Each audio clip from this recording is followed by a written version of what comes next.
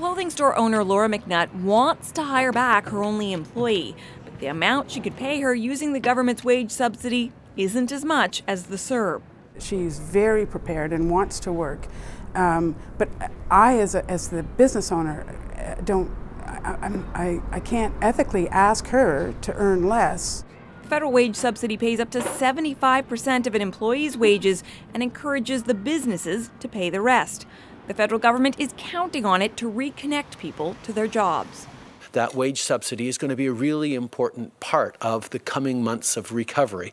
But uptake has been slow compared to the CERB. It was launched first and nearly 8 million people have applied. But so far, only about 1.7 million have returned to their jobs through the wage subsidy. Today, the government announced it would extend the wage subsidy until August, hoping that certainty would convince more employers to sign up. You now have some runway to catch your breath as you get restarted.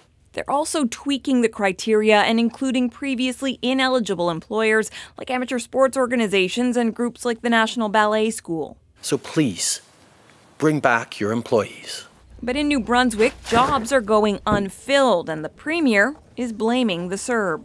I know many people are on the 4-month program right now that the federal government supplied and feel little obligation or reason to move into a job at this stage.